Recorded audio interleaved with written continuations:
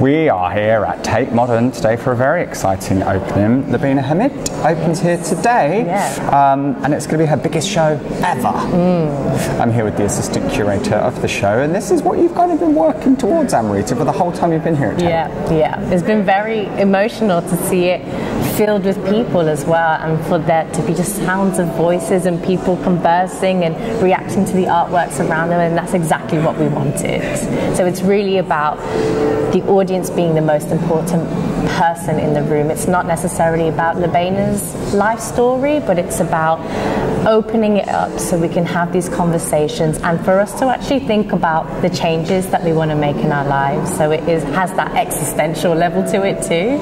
And the pictures, some of the pictures are designed so that we're sort of an audience member, so that we're kind of sitting at the table involved in the conversation. Exactly, so as you can see, often there are these empty tables, there are also these moments of gathering between women in particular who are strategizing and debating, but you can always stand in front of the canvas and you see there is a place for you. She says that her art begins when we, the audience, first see it, and there are pictures on display here and pieces of work that were designed and created in lockdown that are being shown for the first time.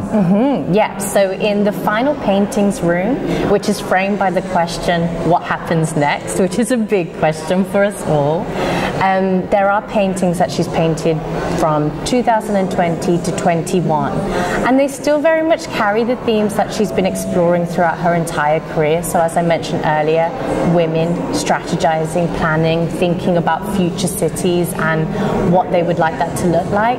But also there are interactions between men. So there's one wall where there's 3 canvases between couples of men who are in sort of awkward, tense moments where they're in these moments of indecision, planning what to do next, whether it's to go have dinner or which club to go to. These kind of what seem to be innocuous questions but actually could have a massive impact on what happens in their life. Some of the themes that we're looking at here is how the built environment, history, personal relationships and conflict shape the lives we lead.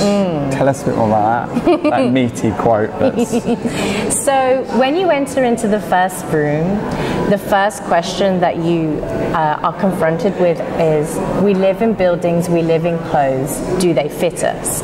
So a big question is, the kinds of spaces that occupy our bodies, are they actually meant for us? Are they meant for our imagination and our creativity to be free and for us to thrive?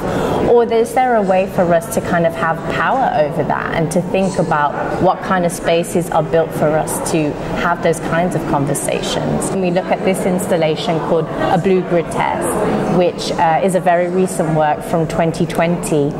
She creates an installation of 64 objects, and loads of them are household objects. So ones that you would find in your own home, like clocks, paper bags, bed heads, but then she repurposes them and paints these amazing patterns from all over the world. So she also just reminds us that these objects that we have in our houses also tell these stories too. That installation moves across a couple of different walls. How do you go to then recreate it in a venue like the Tate? So initially, when it was commissioned in an organisation called Veals in Brussels, it was for a much smaller space. So there was actually just a very continuous line. But here, because the room was larger, we decided to just expand it. And so as you can see, it's not continuous. There are these white wall spaces. But rather than, we're actually excited by that because we have a different configuration of the speakers too. So when you walk into the room, you're almost like embraced by the sound, and you hear Lubaina's voice at ear level. And you start to think about the memories that she's telling about the color blue, and she says it in different languages, and then you start to think about your own associations with that color. So those spaces are really there for you to project your own stories. Her mum was a textile designer, so do we see like kind of references to her mum's influence on her throughout? Absolutely. I think the way that Lubaina puts color together is very much in the same kind of sensibility you would find in fabric fabric making. For example, we see these bright oranges and luminous greens.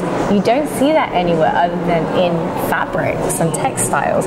But also the way that she approaches pattern is very, reminiscent of textile making.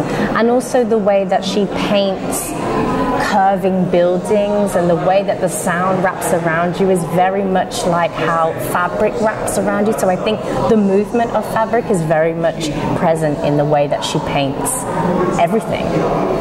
Amrita, thank you very much Thank for talking you. to Australia today. Good luck with the rest of the show. Thank you so much. And congratulations. Thank you.